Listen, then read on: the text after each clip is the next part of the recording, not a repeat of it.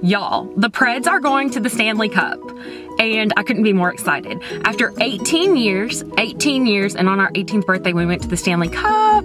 Yes, we've been watching the Preds for 18 years, and they have finally made it to the Stanley Cup, and Nashville could not be more on fire. But do you know the real reason that they made it? I have a hunch.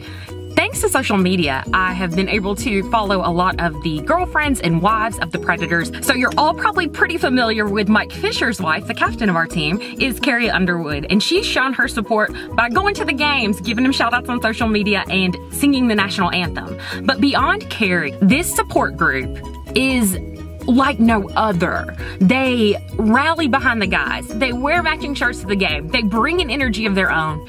And I have no doubt that the good luck that the girls have brought has totally helped the guys grab this championship. So on behalf of the city of Nashville, to all the women in the Predators' lives, their wives, girlfriends, and yes, even PK's mom, thank you for making the Stanley Cup possible. We appreciate you.